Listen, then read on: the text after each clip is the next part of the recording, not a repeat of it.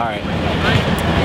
At the beginning of this year, right, I was determined that I was going to live my life differently. And part of that different type of living was I was going to have to pay attention to how I did things and then be disciplined in how I did that. So every morning, for the first 60 days of the year, I would work out with my wife. We would go hard at this insanity workout, and we would go at it every day. 6 days a week we were doing this thing. At the end of the 60 days, I didn't want to stop, but I didn't want to do that anymore. I wanted to be a little more relaxed, if you will. Then I started going to the gym. 4 days a week I go. And out of every day before I start hitting the weights, what I would do is I would go in the basketball court and I would shoot hoops. Wow.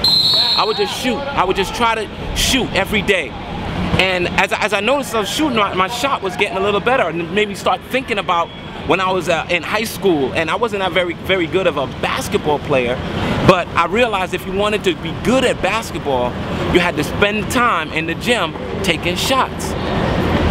There's a lot of people who go to church and they want to be good Christians, but they don't want to spend any time doing what's necessary to build spiritual discipline.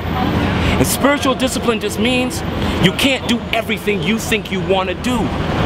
The Apostle Paul talks about in the 1 Corinthians 9th chapter, he says you can't run like everybody else runs. You know, there are people who run races and they run in just to get a prize. But if you consider that what you desire is heaven, you can't run like people who are just looking for regular stuff.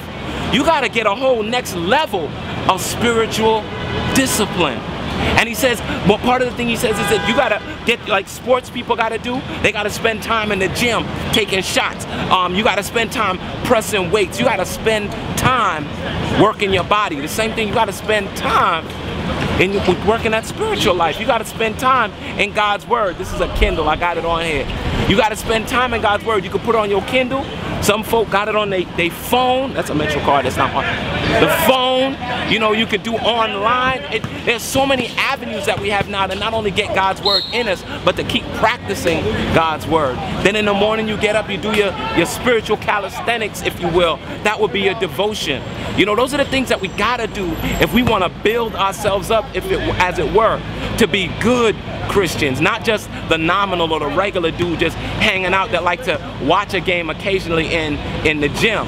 But if you want to be like that Kobe Bryant level of spirituality, that joker gets in before the game starts and he stays after the game ends. If you want to get in this game, what you doing?